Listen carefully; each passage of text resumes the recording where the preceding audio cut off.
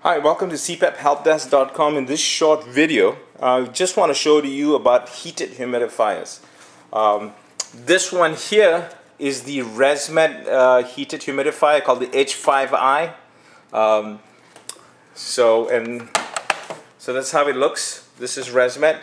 This is for the Respironics Remstar series. This is the System 1 dry box system, the heated humidifier. Okay, it goes like that. This is the DeVilbiss for the IntelliPAP CPAP series. This is their heated humidifier. Fisher & Paykel Icon you cannot disconnect their heated humidifier from their machine. It's all integrated. It's one and all. Okay. I do want to show you one thing. Is over here, hiding here on the left-hand side. This is the Fisher & Paykel HC150.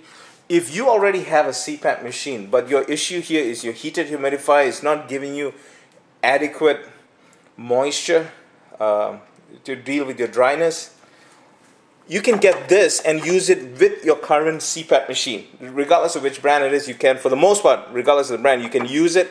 Once I can find the time, I'm going to create a video to show you how you can do it. Very powerful. Fisher & Paykel heated humidifiers are what we use in many intensive care units on ventilators, okay?